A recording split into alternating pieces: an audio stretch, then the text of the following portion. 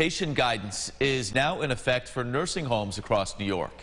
Due to a rise in COVID cases, nursing home visitors will now have to show proof of a negative COVID test before visiting and wear a proper medical mask. Erica Cost joins us live with the details now. Good morning, Erica. Good morning, Allie. That's right. If you are visiting a loved one in a New York state regulated nursing home, a cloth mask alone will no longer cut it. You'll have to wear at least a medical mask like this one, and per the state guidelines, you can wear a cloth mask over that if you wish. In addition to that change, you also mentioned a requirement for testing.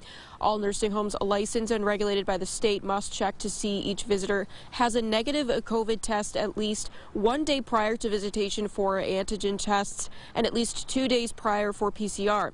For example, a test for a Sunday visit must be conducted no earlier than Saturday if it's a rapid test and no earlier than Friday if it's PCR.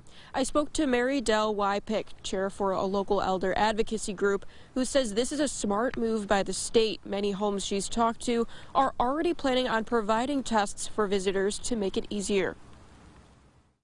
Visitors provide vital services to the residents. They help with mealtime, assuring that the residents have enough food and liquid intake so that they remain healthy. They help with grooming and other care tasks. They provide help so that the staff, they augment the care the staff would provide.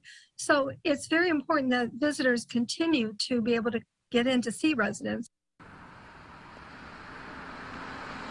There are some exemptions to the new guidelines. For example, EMS providers will not have to show a negative COVID test, and visitors if their resident is nearing end of life. In Rochester, Erica Cost, News 8.